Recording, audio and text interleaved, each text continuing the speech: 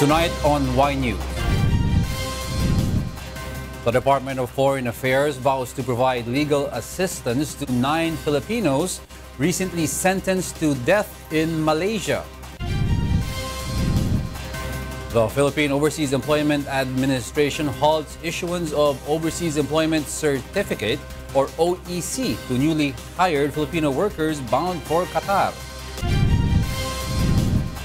Underground tunnels discovered in Marawi City as authorities continue clearing operations in the conflict-affected areas. The Philippine Gaming Corporation issues a suspension order against Resorts World Manila. The Land Transportation Office shows proper placement of gadgets inside vehicles under the Anti-Distracted Driving Act. And the Department of Health reveals increase in number of dengue deaths in 2016. Y News begins now. Good evening.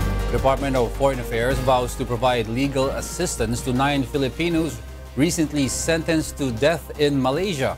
Roderick Mendoza explains why. 9 Filipinos are facing death after the Malaysian court sentence for capital punishment for their involvement in the 2013 standoff in Sabah.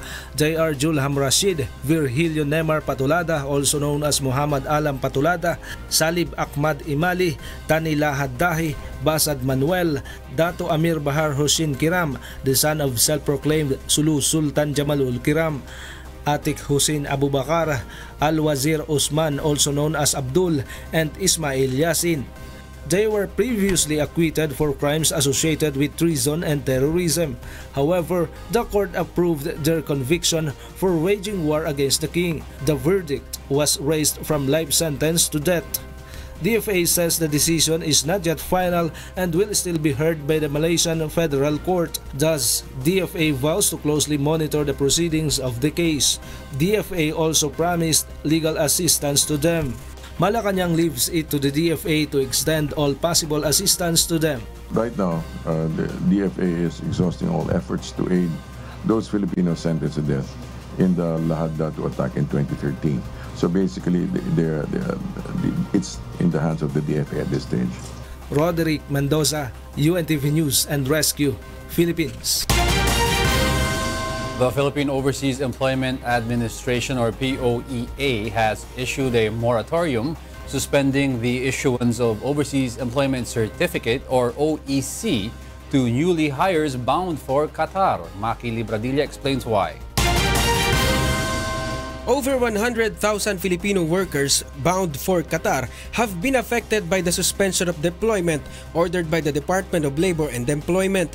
As of today, the Philippine Overseas Employment Administration or POEA stopped the processing of Overseas Employment Certificate or OEC to newly hires bound for Qatar due to the ongoing rift among Gulf nations. Such move, according to DOLE and POEA, is to minimize the number of stranded Filipino workers should the conflict in the country escalates. Concern pa rin natin is the same concern na pag sakaling nagka-escalate, mas kakaunti na lang i-repatriate. POEA also keeps an eye on recruitment agencies of overseas workers. We have also instructed our Philippine recruitment agencies who have deployed overseas Filipino workers in Qatar to closely monitor their respective workers, in close coordination also with their foreign employers. Meanwhile, the Qatari government has ordered Egypt national to leave the country within 14 days.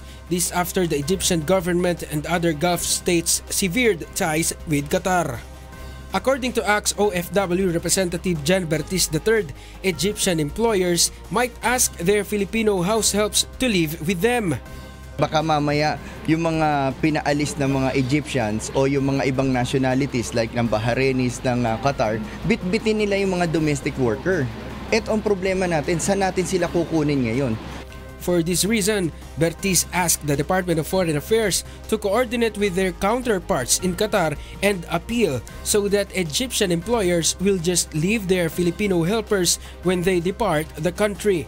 Maki Libradilla, UNTV News and Rescue, Pasay City. Special Envoy for OFW Refugees and Environment Secretary Roy Cimatu says he is ready to travel to Qatar should the president order him to go, especially if the ongoing diplomatic rift among Gulf nations escalate. Ray Palayo tells us why. Hindi ako atras yan. I have to go there. Secretary Roy Cimatu said he would ask his undersecretaries to man the Department of Environment and Natural Resources should he be asked by the President to go to Qatar and assist our compatriots there.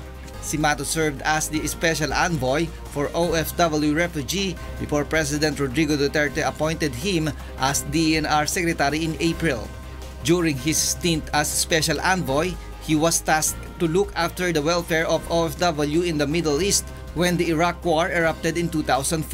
Reports of panic buying in Qatar surfaced these past few days when its neighboring countries cut ties with Qatar for allegedly supporting extremism, which the latter vehemently denies. This group composed of other friendly countries before, but because of there were some differences among others, diplomatic differences, so nagkaroon ng kanilang they broke the relation with Qatar. Cimatu believes that there should be one nation who will act as mediator among conflicting Gulf nations to prevent further escalation of tension. Nandun yung person ng US right in Doha, Qatar. So yung fear of a frontal confrontation among these countries ay medyo the threat level in that area hindi pa masyadong mataas. But should the conflict worsen, Cimatu says Filipinos in Qatar will surely be put at risk.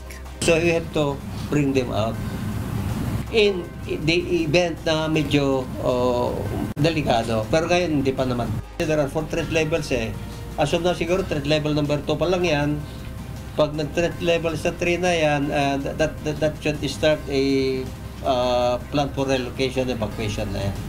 Pero ngayon hindi pa naman eh. ACT's OFW party list is urging the revival of the Middle East Preparedness Team, which was then led by Cimatu, in order to monitor the situation in the Middle East and prevent Filipinos from being stranded aid the conflict. Ray Palayo, UNTV News and Rescue, Quezon City.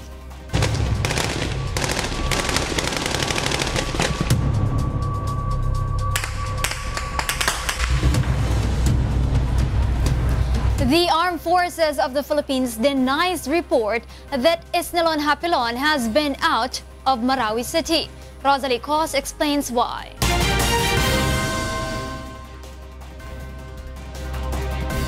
Naniniwala sila na nandun pa. This was the response of the Armed Forces of the Philippines to reports that surfaced yesterday saying Isnilon Hapilon, the emir or the ISIS leader in the Philippines, already escaped Marawi City. Meanwhile, the military admits to have discovered several networks of tunnels possibly used by the terrorist groups. Brigadier General Restituto Padilla says these tunnels, built underneath the houses and buildings, are not new. Old folks in Marawi said that those were already tunnels that existed before because of previous conflicts. If you remember, historically there was a siege of Marawi a long time ago, I think in the 70s, no, 1972 if I'm not mistaken. The military is hoping that as the Philippines commemorate its 119th Independence Day on Monday, the Philippine flag will be raised in all corners of Marawi City. The government forces are exerting all efforts to clear the remaining 3 barangays still taken by the terrorists. Our troops are working overtime to facilitate the liberation of Marawi at the quickest time that we can. Rosalie Cos, UNTV News and Rescue, Malacanang. Philippine Charity Sweepstakes Office or PCSO General Manager Alexander Balutan said they are set to deliver the supplies of medicines and bottled waters for displaced residents in the evacuation centers in Iligan and Cagayan de Oro. The agency also vows to help in shouldering the hospitalization expenses of wounded civilians affected by the conflict. The official says PCSO personnel are now deployed in various hospitals in Lanao del Norte, Lanao del Sur, and Cagayan de Oro City to assist. May social worker doon. Nakukonekta ka agad doon sa amin. Pagka itatag kayo as PCSO patient, imo-monitor natin paglalabas na siya sa hospital, yung last hospital billings, yun ang pag-uusapan. Kung ilan ang babayaran ng PCSO. The government hopes to liberate Marawi City by Monday. However, they are still facing a difficult challenge ahead. Victor Cosare tells us why. Surgical operations continues in Marawi City as the military hopes to end the crisis in the city by Monday, coinciding the celebration of the Philippine Independence Day. But despite being able to force their way into some of Maute Group's stronghold, the military says there is still a huge number of armed militants fighting against the government forces in Marawi. Aside from this, authorities discovered tunnels that could have been used by the terrorists to move from one place to another. The 1st Infantry Division of the Philippine Army says other lawless elements and prison escapees might have joined forces with the Maute Group. Based on our intelligence report and with the presence of the supporters and other armed groups in the area, the militants are ranging from 200 to 230 armed groups still inside the conflict area. As of today, authorities say 138 Maute Group members were killed in the ongoing firefight, while 40 from the security forces and 30 civilians also died in the crossfire. Meanwhile, the AFP is investigating 63 Facebook accounts that might have been used by the Maute Group to recruit, promote their activities, and publish their criticisms against the military. Victor Cosare, UNTV News and Rescue, Philippines. President Rodrigo Duterte explains why he does not let the Moro National Liberation Front 2000 forces to proceed and help the government in fighting ISIS Maute in Marawi City. Rosalie Cos will tell us why. President Rodrigo Duterte said he deferred the Moro National Liberation Front from joining the government forces in Marawi City because it might further complicate the situation. Sinor promised to send also 2,000 with the MNLF soldiers. Sabi ko wag, kasi pagdating doon maghalo-halo tayo. Na hindi lang tayo nakakaintindi lahat ng bagat tayo na ang barilan doon. Pero hayaan mo lang ako, but just give us your understanding and be patient. Aside from this, President Duterte also hits his critics who are questioning his declaration of martial law in Mindanao. The president said if he would be asked, he would not declare martial law. I'm the second president to declare martial law. I am not proud of it. I am not happy because it indicates something that there is a trouble. Meanwhile, the president mentioned about the brother of arrested and former Marawi City Mayor Fahad Umpar Salik, Solitario Ali Salik. Both brothers have an outstanding arrest order under martial law because of rebellion. Tumawag si Solitaria. Sabi ko, ano ka ba? Kampi ka sa gobyerno o kalaban tayo?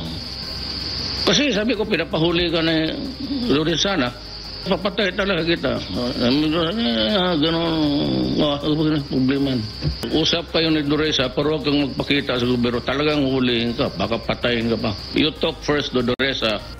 In the end, President Duterte has assured that the crisis in Marawi will eventually be resolved and he is determined to attain lasting peace in Mindanao. The chief executive also promised to provide sidearms for military personnel to protect themselves against insurgents. Rosalie Cos, UNTV News and Rescue, Malacanang. Let me just tell everybody that I have declared martial law for Mindanao. Leaders from indigenous groups in Mindanao, together with human rights advocates, filed today a petition before the Supreme Court. Joyce Balancho will tell us why. Lumad leaders believe there is no sufficient basis for the declaration of martial law in Mindanao. Hence, together with other leaders from different groups in Mindanao and other human rights advocates, they filed a petition before the Supreme Court today asking it to nullify the martial law proclamation. Sa deklarasyong ito ay talagang nangangamba kami ay mas lalong nabigyan ng kapangyarihan ang mga militar na lumabag ng karapatang pangtao namin, lalo na sa aming mga katutubo. According to Karapatan, one of the petitioners, a week after President Duterte proclaimed martial law all over Mindanao, they have recorded at least 4 cases of extrajudicial killings. They said many also were displaced during aerial bombings outside Marawi City. Napakaraming mga tao na illegal na inaresto at dinetain, no? Invoking martial law, including mga workers on strike doon po sa Compostela Valley na nag-exercise ng kanilang civil and political rights. The petitioners were joined by Bayan Secretary General Renato Reyes and Gabriela Women's Party Representative Arlene Brosas, who both said they will continue to take to the streets their call to lift the martial law in the region. Meanwhile, Marawi women, represented by their lawyer, also filed a similar petition before the Supreme Court today. They're also asking the highest court to exercise its duty to review the declaration. Ginagawa ng mga petitioner dito, sila ay mga kababaihan mula sa Marawi, mga ordinaryong mamamayan, pero humihingi sa Korte Suprema na paganahin yung review process na itinatakda ng ating Constitution. Now there's a total of 5 petitions against martial law pending before the Supreme Court. The first ones were filed by the group of Congressman Edsel Lagman, Senator Laila de Lima's camp, and other religious leaders. Joyce Balancio, UNTV News and Rescue, Manila. The Development Budget Coordination Committee forecasts a sustained economic growth in the country with an expected gross domestic product growth from 6.5 to 7.5% in 2017. Nel Maribuhok is in Quezon City to tell us why live. Yes, Nel, go ahead. Diego, Finance Secretary Carlos Dominguez, Budget Secretary Benjamin Jokno, and NEDA Director General Ernesto Pernia presented their forecast for the country's economy for next year during the Development Budget Coordination Committee meeting this afternoon. According to Development Budget Coordination Committee, they forecast sustained economic growth in the country. Strong inflation will remain stable at 2 to 4% up to 2022. Gross domestic product growth at 6.5% to 7.5% in 2017, which is likely to jump up to 7 or 8% from 2018 to 2022, while foreign exchange rates is expected to rise from 48 to 50 pesos per US dollar for this year. DBCC also sees the possible impact of the first package of the Comprehensive Tax Reform Program, which has projected revenue of 2.4 trillion pesos and 4.5 trillion in 2022. The overwhelming support from the House shows how seriously they consider the tax reform because it benefits the far majority of Filipinos, and everyone wants to see the economy grow and benefit them in the coming years. Also, Secretary Pernia sees improvement in the country's employment rate. In terms of employment, you also saw that, I'm sure you have seen the numbers already. Employment numbers were pretty good. Unemployment rate went down from 6.1%, 6.2% previously to 5.7%. Also, the economic managers of the Duterte administration revises its proposed budget for 2018 to 3.767 trillion from 3.84 trillion pesos. The forecast and recommendations of DBCC will be submitted to President Rodrigo Duterte for the approval. Diego?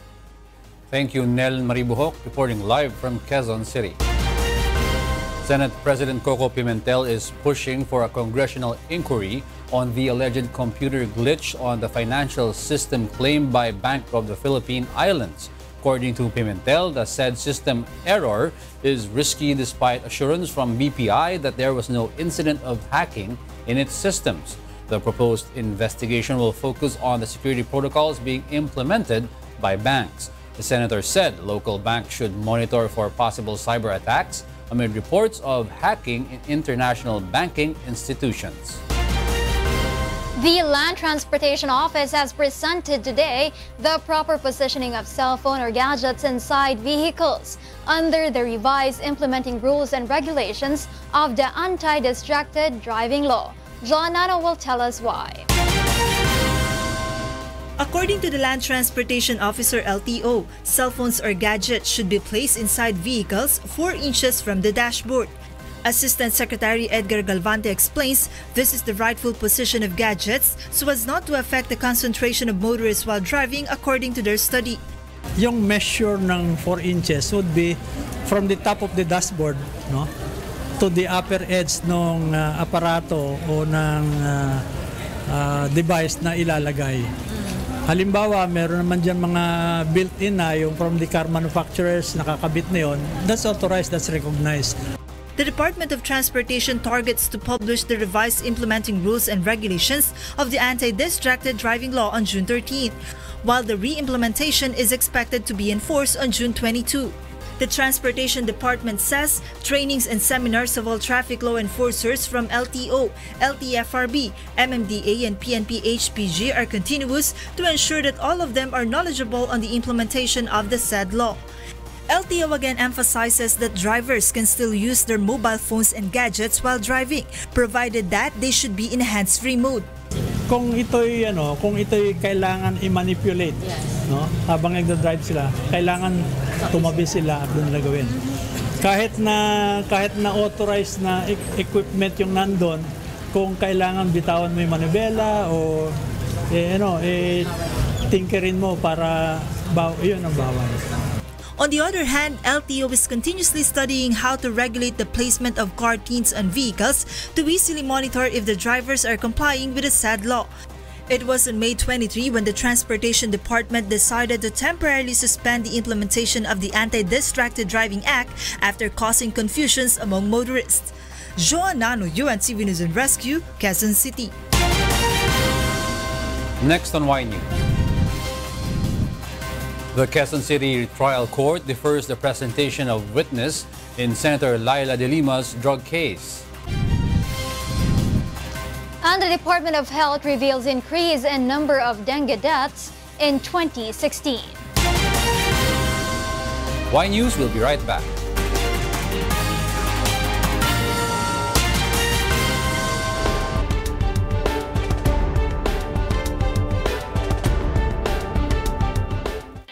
Y News would like to thank the following: Darwin D Trading Medical Supplies, 7M Construction and Development Corporation, Energy Tech Engineering Services and Trading, Elpan Consultancy Services Corporation, Summit One Business Solutions Incorporated, 347 School and Office Supplies Incorporated.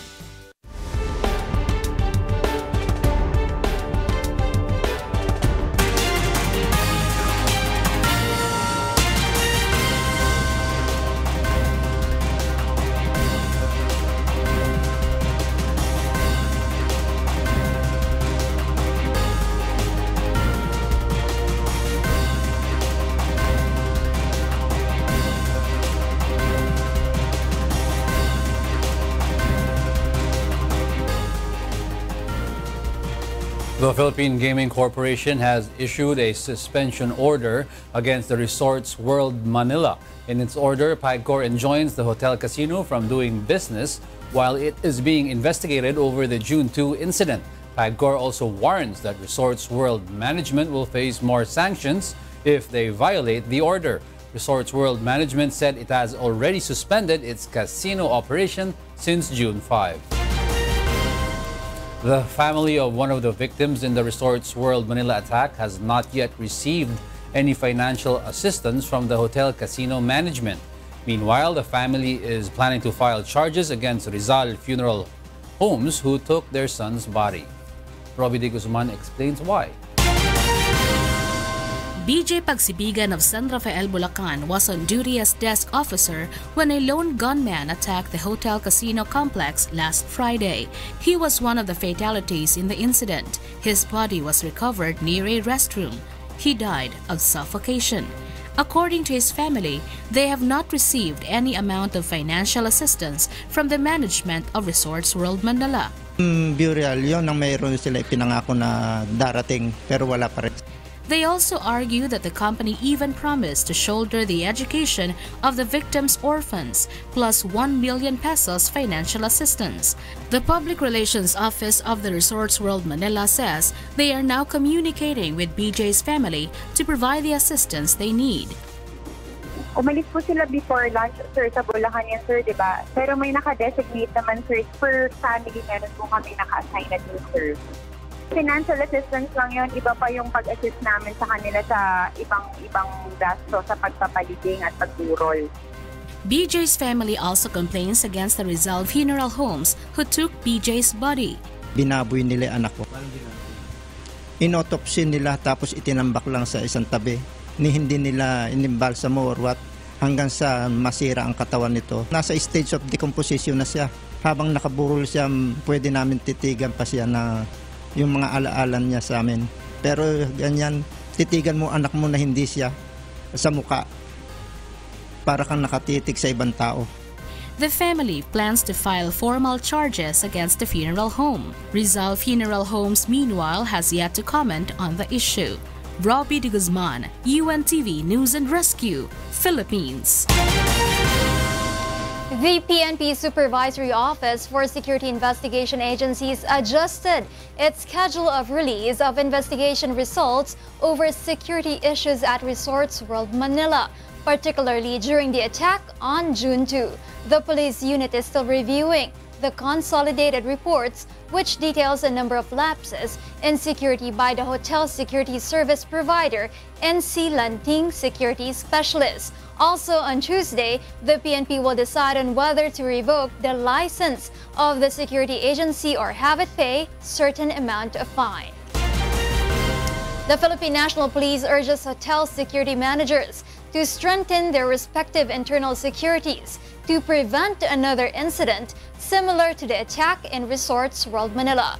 Joyce Balancho tells us why. National Capital Region Police Office Chief Oscar Albayalde has advised the hotel security managers in a forum in Pasay City to invest more on internal security. He says since the police has limited access to their establishments, hotels should make sure that their security personnel has proper training in using firearms. Kailangan talaga na nilang mag-invest on their internal security, particularly mga hotels where they have their own internal security. Remember, even the policemen are not allowed to conduct visibility or patrol yung yung loob ng hotels nila. It's because they don't want us to get inside. Hotel managers say they are now planning on investing on more security personnel and their training. They might also request the government to review the accreditation process of their security personnel. We have what we call an accreditation process in the Department of Tourism that also covers security. Yun ang gusto naming pag-usapan at ma-expand so that we are able to cater to the threats that are happening now. Despite the Resorts World Manila attack, hotel security managers say the industry has not yet been affected by the tragedy. I don't think with the past reaction of our police in the conduct of the investigation of the incident, I don't think it has affected much the accommodation sector in terms of the influx of the guests. Joyce Balancho, UNTV News and Rescue, Pasay City. The Philippine National Police reports that the rate of crime incidents in the country continues to decline this year. Mon Hokson tells us why. The Philippine National Police reported that in the previous months, the ongoing war on drugs and the internal cleansing among the ranks of the PNP greatly contributed to the decline of crime rate in the country. Based on the latest PNP data revealed during the second Real Numbers Forum, murder cases dropped since the Upland Double Barrel was launched. Cases of homicide, physical injury, rape, robbery, theft, and carnapping also decreased. Illegal drugs, it plays really a vital role in all our crimes. Kaya nga po pag binawasan nyo po ang ating drugs, ang illegal drugs, babawas po sigurado ang krimen. The anti-drug war of the government is now on its 47th week. POEA says they are targeting to increase the numbers of drug-free places in the Philippines until the end of President Duterte's term. With the number of barangays that was cleared from January to May, 3,677, we are making progress. POEA also gives an update on the anti-drug war operation of the government. Starting July 1, 2016 to June 6, 2017, the PNP has conducted more than 6,000 anti-drug operations, more than 80,000 personalities arrested, more than 1 million surrenderers, and more than 3,000 died in drug-related operation. Meanwhile, the Philippine Center for Investigative Journalism questioned such data. PCIJ argued that the numbers were not clear and misleading and inconsistent. PNP refutes the allegations. The numbers always evolves. It actually increases. And because of validation, it sometimes goes down and up. Those are the things that we always consider. We just don't get data, and then we don't evaluate and analyze actually. Starting today, PDEA will release weekly updates of the figures associated with the anti-drug war operation of the government. Monhok Son, UNTV News and Rescue, Quezon City. The Quezon City Metropolitan Trial Court has deferred the presentation of House Justice Committee Chair Reynaldo Umali as a witness in the disobedience to summons case of Senator Laila de Lima. Roderick Mendoza will tell us why. The presentation of House Justice Committee Chair Reynaldo Umali as a witness in the disobedience to summons case of Senator Laila de Lima has been deferred. This after de Lima's lawyer questioned the two versions of his judicial affidavit. Both were dated May 17. De Lima's camp received a copy of the original affidavit, but the prosecutor submitted an amended version to the court. 3 days before po siya pinadala sa amin, which was supposedly the original judicial affidavit. Under the rules po, 5 days before the hearing po dapat siya pinapadala. So late na po yun. Tapos po, pagdating po kanina sa hearing, bago po magsimula, biglang nag-abot po si Fiscal ng amended judicial affidavit. Quezon City Metropolitan Trial Court Branch 34 Presiding Judge Maria Ludmila de Pio Lim decided to defer the presentation of Umali's testimony. The prosecutor was directed to reply to the opposition of de Lima's lawyer, and the proceedings will resume July 14. Nasa biyahe kami nun kanya we were just communicating by phone. So yun siguro that was the cause of the correction. Pero it's technical, minor. Very minor, wala namang, it doesn't change anything. But de Lima's lawyer says this is not a simple correction. Aside from the amendment on the affidavit, there was no copy of the supposed arrest order against Ronnie Dayan. Only a copy of the order of contempt was attached to Umali's affidavit. De Lima's lawyer says the issue on technicality is important, especially because the court has denied their motion for reconsideration on its ruling because it was filed a day after the deadline. Strictly then, that judicial affidavit should be expunged from the records and the witness should not be allowed to testify. Sa amin, 1 day late, we were punished. So we're asking the same fidelity from the court. De Lima was indicted for allegedly convincing Dayan to escape the house probe on the believed drug trade. If found guilty, De Lima faces 1 to 6 months imprisonment and a maximum fine of 2,000 pesos. Roderick Mendoza, UNTV News and Rescue, Quezon City. Secretary Martin Andanar clears President Rodrigo Duterte from the controversial info campaign video on martial law released by his office. Victor Cosare explains why. During today's interview on the program Get It Straight with Daniel Razon, Presidential Communication Operations Office or PCOO Chief Martin Andanar clarifies certain issues involving his office. The latest was regarding the information campaign video, which promotes martial law should be the rule of the land. Though he did not elaborate further on the matter, he made it clear that President Rodrigo Duterte had no idea about it. So what was that consulted with the president before you? Hindi na kasi yung mga ganitong hindi naman kailangan pa. So hindi na umaabot ito sa taas. But what is important is we listen to the people. Yes. We come up with communications. He added that upon realizing that most Filipinos disagree on the video, his office immediately deleted it. The issue is just among the many controversies being raised against the Secretary's way of leading the office, especially because of the manner of his dealings with his former colleagues in the media. As a former commentator and a journalist as well, one of the things that we in the broadcast industry practice is, of course, we pursue questions most of the time that we really wanted to be answered. Diba?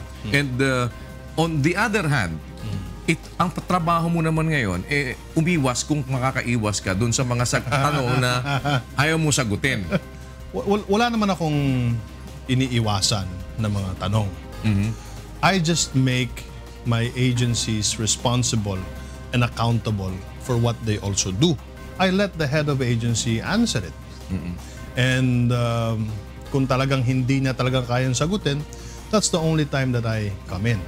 Secretary Andanar also denies the issue that the palace allegedly barred him from speaking in press briefings in Malacanang. The reason why I gave the responsibility, everything, to Ernie was because yung PCOO is composed of 8-9 agencies.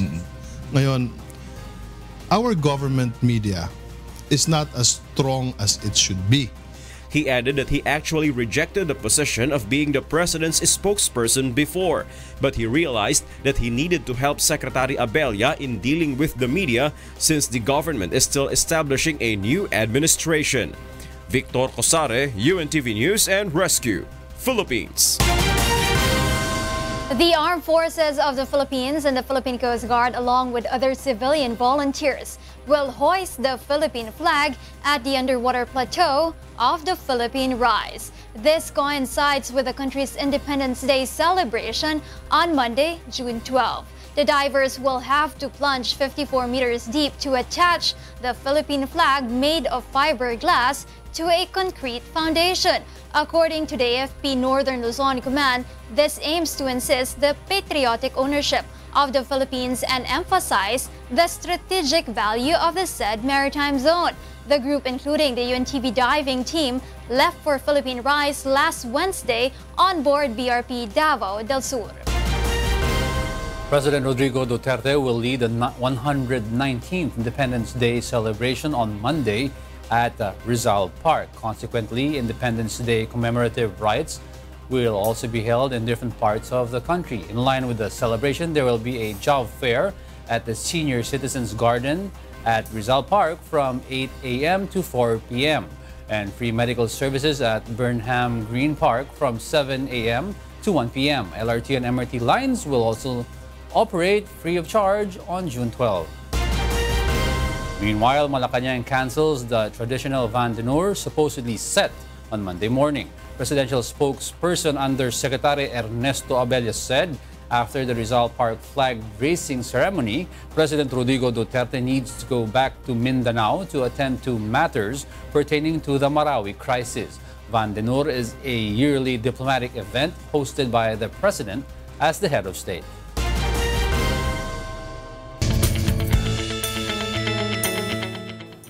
The Department of Health expects possible increase in the number of deaths due to dengue in the country this year. Aiko Miguel explains why. A total of 1,097 individuals died of dengue in the country in 2016 from 220,000 confirmed infections.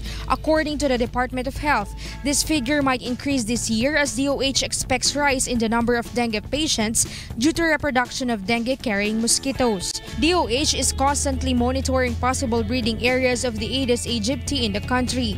DOH dengue express lanes are also active in DOH-accredited hospitals nationwide to assist possible dengue-positive patients. So those with fever will be segregated, especially the children. They'll have a separate line. A tourniquet test can be done immediately, a complete blood count. DOH advises parents to always check their children in case of fever, especially school-aged children. DepEd also intensifies its campaign against dengue in schools. The whole school environment is dengue-proof. So dapat hinanap na rin yung mga maaring water containers, okay, and others that could breed these mosquitoes. In schools, we expect, because it's routine, that any child who has fever should be assessed. Meanwhile, the administration of dengue vaccine to grade 4 pupils is already on the third phase or dose. DOH claims to have received order to complete the dengue vaccination to dispose all remaining vaccines. May rekomendasyon na sa aming kalihim para gamitin to sa ibang lugar sa ating bansa. Siguro ang number 1 candidate dyan ay si Budal nga sa nabanggit ko na last year mataas sila. Aiko Miguel, UNTV News and Rescue, Makati City. Filipinos in Ho Chi Minh City were satisfied with the consular services offered by the Philippine Embassy in Vietnam. RJ Timoteo tells us why. Napakaganda po ng kanilang pagbibigay ng serbisyo dito maayos naman po yung facility at lalong-lalo na po nagpapasalamat po kami dahil merong ganitong occasion para sa lahat ng mga OFW na nagtatrabaho dito sa Ho Chi Minh. We've been to embassy a few times in past few years, but it's a bit kind of inconvenient and uncomfortable, but we now convenient. The process is so systematic. The cooperations of everybody, it's really helped us to make our, at least our visit so successful. These were the observations of overseas Filipino workers here in Saigon, in line with the second mobile consular services of the Philippine Embassy, held from June 3 to 4 this year. To address the increasing number of Filipino nationals availing of consular services and overseas vote registration, the embassy decided to transfer to a bigger venue at City International Hospital. Bigger space needs more manpower. That's when volunteers from MCGI and UNTV offered their service. They volunteered to offer free sugar and blood pressure check, photocopying service, free snacks and drinks, as well as in guiding the applicants on their way to the venue and to specific service. Salamat din sa inyo. So far, sa takbo naman ng mission ngayon is mas mabilis, mas organized. Kasi dati, security guard na Vietnamese ang mag-a-assist minsan sa labas na hindi naman naiintindihan kung passport releasing ba, renewal ba. So, kailangan may tao pa magtanong o mag-assist sa'yo. Overall, the two-day consular mission served at least 600 Filipinos in Ho Chi Minh. Because the main office is in Hanoi, only a few embassy representatives are able to go to Ho Chi Minh City. So having an extended help from volunteers is something they immensely appreciate. Kaya po, sa mga darating po namin na mobile consular services, we hope that members Church of God International can still help the embassy po. Kasi malaki po talagang tulong yung nagagawa po ng volunteers po para sa embahada at saka po sa kababayan po natin. So marami pong salamat at hanggang sa muli, mabuhay po kayo. Embassy of the Philippines is encouraging Filipinos here in Ho Chi Minh City to calendar the next consular mission, which is scheduled in August. RJ Timoteo for Serbisyong Kasangbahay.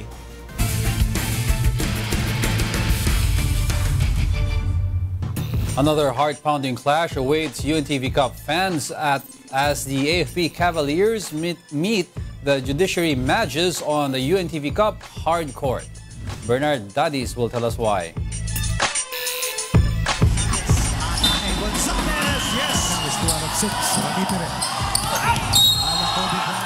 The Cavaliers, led by head coach Sonny Manukat, will use their speed and endurance in the ball game. Siguro yung running game namin, yun ang papracticein namin. Yes, yung judiciary medyo malakas din, prepared din siya eh. Siguro it boils down yung preparation pa rin namin para sa team. Malalaki rin kasi yung judiciary. On the other hand, Coach Joey Yabut's side will use their height advantage through their towering players, Court Attorney 6 Romulo Paras Jr., Supreme Court Judicial Staff Officer Dito Sevilla, and Manila Presiding Judge Manuel Gerald Toma Cruz. Medyo lamang kami sa sa malalaki. Kaya ganun pa rin ang strategy yung gagawin namin. Pinractice namin ng press break, tsaka hard practice kami, maraming drill. Siguro ganun pa rin ang preparation namin. Both the AFP and the Judiciary teams have 2 won games and 1 lost game, alongside the PNP and the DOJ. The Cavaliers Mages battle will be aired live on UNTV, emanating from the Pasig City Sports Center on Sunday, with live streaming via UNTVweb.com. Bernard Dadis, UNTV News and Rescue, Philippines. Those are the reasons behind the news, June 9, 2017. I am Angelo Castro III. Reasons we delivered to you as they unfold. I'm Rina Villamor Camara. Because we need to know, we will always ask why. Thank you for watching. Why News.